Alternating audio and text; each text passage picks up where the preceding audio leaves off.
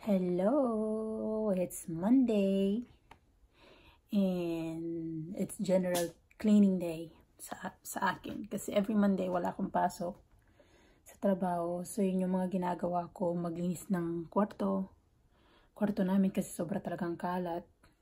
Kasi pagdating ko sa hapon, pagod na pagod ako, hindi ko na maayos yung ibang mga gamit. So yun. So gusto kong sabihin sa inyo yung mga hobbies namin ng asawa ko pag wala akong trabaho, pag wala siyang pasok. So yun, mahilig kami sa RC cars. So ngayon we're preparing for the big race this coming February 19. And then that's parang world race ata yun. Paano ba yun?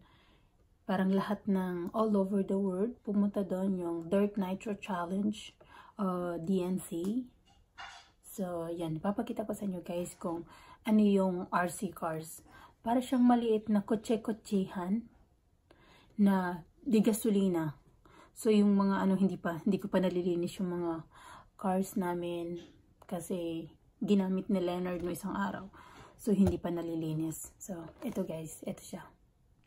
So, ayan siya guys. Ito. So, buggy. And then naman, ito yung truggy. So, meron itong, meron siyang makina. So, ito yung pinakamakina niya. And then, pipe. Ito yung pipe. Ito yung sa gasolina.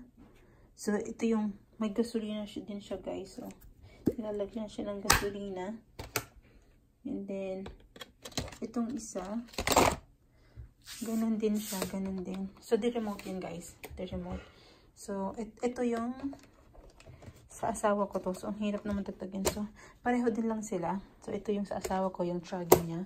And then, marami siyang cars na ganito. So, meron kami. Ayan, isa. And then, dalawa, tatlo. So, dalawang truggy. Ito, truggy to. And then, buggy. And then, yun. Ito ata yung gagamitin niya sa ngayong DNC. Let me get this one. So, he's preparing. I think this is the one he's gonna use. I don't know. Hold on. So, let me put this one back. First. So, yan yung hilig naming mag-asawa. Oh, hindi ko makita yung butas. I can find. There you go. Oh my goodness. Parang guys, hindi ko maibalik.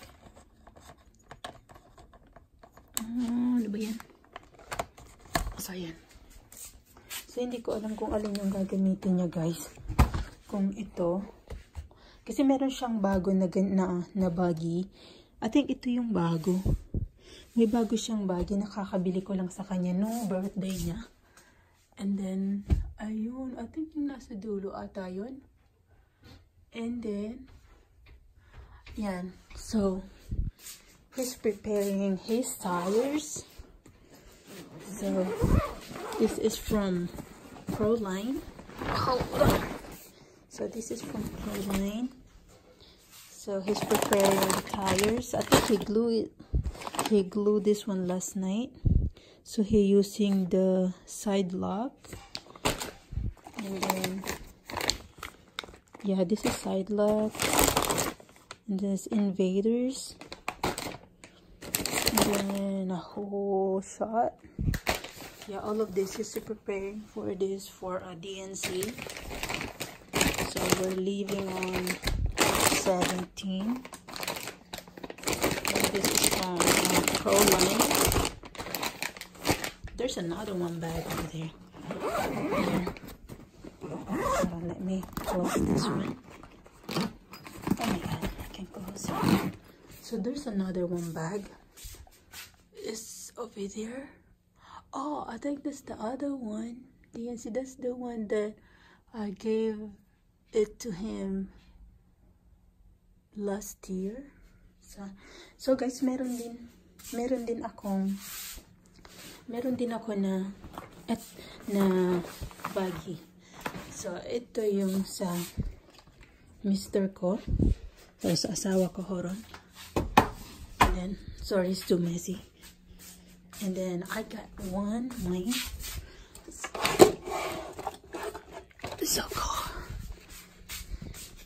So guys, this is mine. So yan, ito yung sa akin.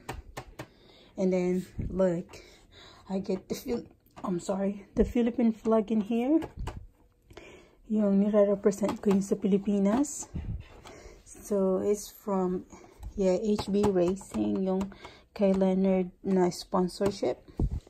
So ito siya guys. I don't know. So I don't know if there's. So dito siya ini-start. You have to press it down. And I got my remote too. My own remote. I can't find my remote. So we're the same. So I got the same remote. Kay Leonard medyo touchscreen lang siya.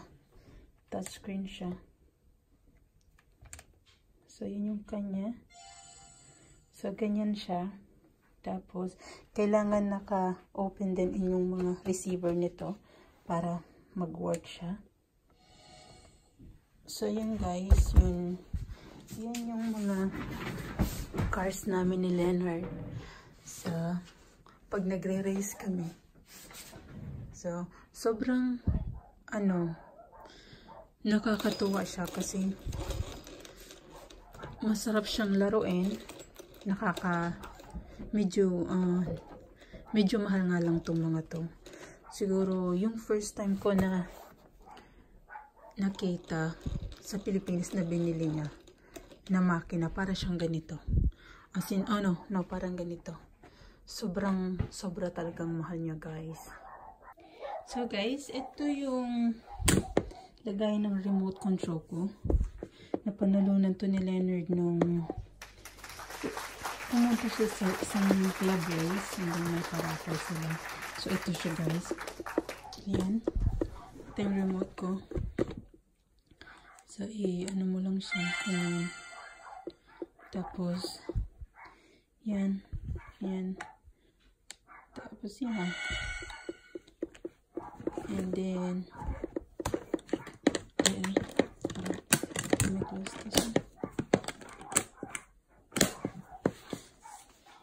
so guys, ito yung kotse-kotsehan ko. Hindi ko alam kung bakit hindi siya mag-connect dun sa remote, kasi ginamit ata ni Leonard ito, ginamit niya siguro yung remote ko. Tapos hindi ko alam kung saan ito nakakonect ngayon, kasi siya ang maayos ng mga hindi ko alam kung anong model yung tapos guys, pag i-start nyo to, dito lang pag ganyan. Pakinig nyo yun guys, kasi ito yung starter box niya. So may switch doon sa likod, sa gilid. Yun, switch yun. Para pag in-start mo siya, naandar mo siya. Hindi ko sa inyo mapakita ngayon guys, kasi hindi ko alam kung anong model ng pangalan dun sa remote. Kasi dati ito ay kay Leonard. Tapos binigay niya lang sa akin. Kasi meron na siyang marami na siyang mga kotse-kotsehan. Mga RC. Kaya yung guys, yun yung ito yung starter, pang start niya. Glow igniter yung tawag dito. So yan. Yan guys. And then so babalik ko na muna to. Hindi ko alam kung magre-race ako ngayon dun sa big race na sinasabi ko, yung sa DNC. Kasi yun, labahin ko yan. So yun, may mga labahin ako. Lalaba ako ngayon kasi Monday. Kasi hindi na ako makakapaglaba. So yun guys, yan yung mga pinagkakaabalahan namin ng aking asawa pag wala kaming mga lakad.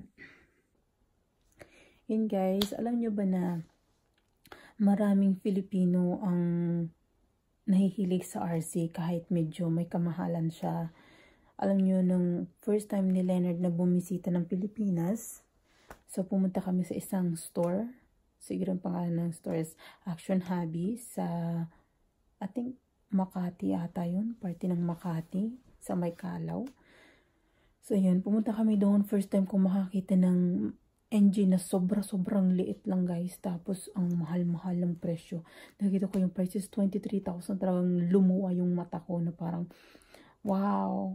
Na parang ano ba yan? Ang dami na. Sabi ko sa kanya, ang dami nang mabibiling bigas naman niyan, sabi ko.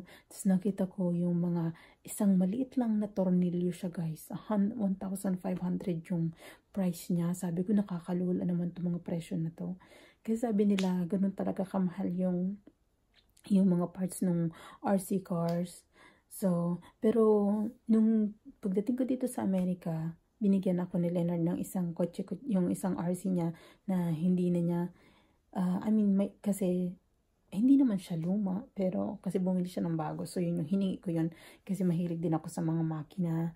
Lumaki ako mahilig sa makina, sa motorsiklo, sa bangka, yun, mahilig ako sa mga ganyan, yung mga parang, yung extreme sport, yun. Tapos, yun na guys. Tapos, pagdating ko dito, natutuwa si Leonard kasi pareho kami ng hilig. So, yun yung mga ginagawa namin tuwing weekends. So, guys, thank you for watching. Thank you dun sa mga nag-subscribe sa akin. It's a big help. And medyo weird pa sa akin kasi bago pa lang ako mag-YouTube. Tapos, feeling ko para lang akong luka na nagsasalita sa harap ng camera sa kwarto mag-isa. Yun, pero sobrang saya kasi na-reach ko na yung 200 subscribers kahit sobrang unti pa. Pero as in guys, sobrang hirap niyang ma-reach yung 100 pa lang. Mahirap na talaga. So, iniisip ko pa rin, paano ko kaya ma-reach yung 1K? And then 4,000 watch.